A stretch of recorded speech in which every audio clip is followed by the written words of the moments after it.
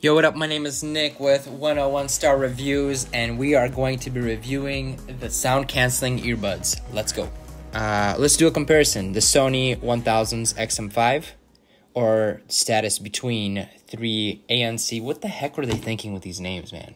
Let's get it going. All right, so based off of Google, Status has been founded in Brooklyn, New York in 2014 by James Bertuzzi. I think I pronounced that correctly. On the other hand, Sony has been founded in May 7th, 1946 in Nihonshibishi, Tokyo, Japan. I totally butchered that one. I'm so sorry. Now to the comfort of each brand. So Status has got these flexible earpieces. They're kind of weird when you pull them out of your ear. They kind of get stuck.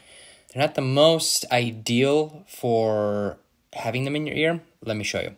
So let's talk about the earpiece. One of the things I've noticed almost right away from wearing it is it fits all right, not too big of an issue there, but the biggest concern kind of happens is when you pull this out of your ear. This is typically what ends up happening. So you can see the difference right there. It's got like this different cone, and the only difference is there is when you're pulling it out of your ear, this wants to follow, and it bends out.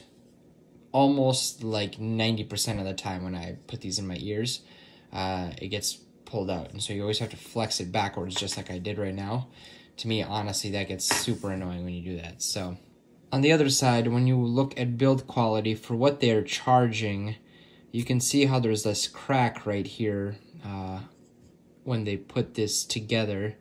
It just kind of looks, I don't know, when you start taking a little bit closer look for the cost of what they're charging for this product, you start to realize, like even here you can see like on the edges of this earpiece, it's like it wasn't even cut straight. It's like there's like this bulge. You can see it right there. It's kind of strange to me. So like if you're going to be selling a product, whatever machines are cutting it for you, you should probably like make it better. Like I don't even know. You can see on this one too the same thing. It's like there's these weird cracks that happen around the headset, and it's just kind of like it just doesn't look, I don't know. It looks all right, but it's just not the best. Like you can see here on the same one, there's like the way the earpiece is cut is just kind of, I don't know. Doesn't look the best. As for the Sony, I actually really like them because they're like a foam, memory foam type of material. So when you stick them into your ear, they kind of expand in your ear to fit your ear canal, which makes it super comfortable for actually blocking out all exterior noise and actually sitting very tightly in your ear. As for the controls for the between headset, they're not bad, but the only issues that I've noticed when I was using them is when you want to talk to somebody, they don't sense that you're talking and they just continue to play your music. So you have to like manually go into your phone and hit the button to stop the music so you can hear who's talking to you. And then don't even get me started on the Status app. I downloaded it thinking it was going to be a great tool for adjusting the sound, but no matter how many times you move these dials up and down, it literally doesn't change anything in the sound. I even try to do like quick moves up and quick moves down just to see if something would adjust, and I could tell a change at all. So either the app is just not where it needs to be or my ears are broken. But seriously, like, what's the point of the app? Now on to the sound canceling, which is my favorite part of the headset. That is for the Sony noise canceling 1000XM5s. I mean, seriously, check this video out. It's crazy.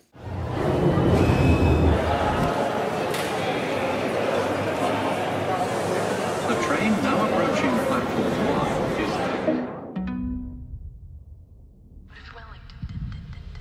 Yeah, and at this point you're probably thinking, yeah, right, it's too good to be true.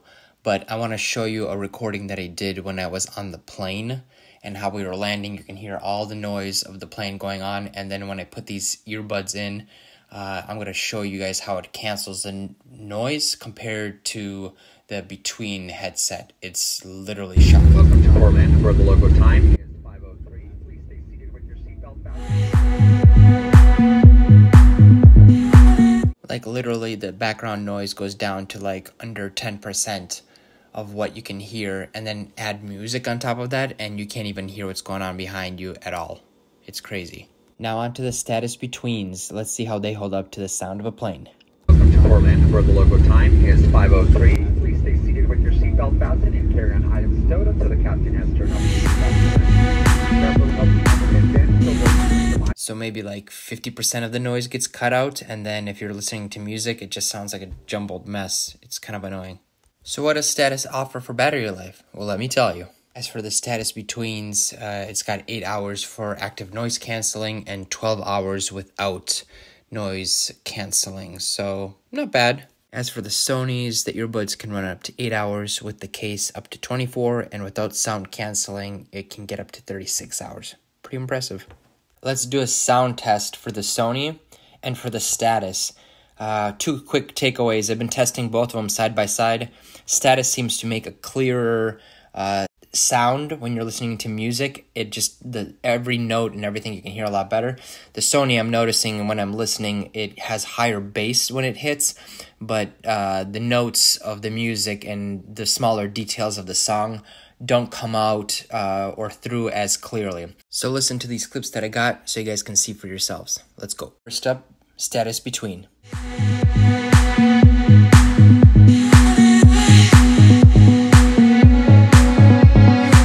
And now the Sony.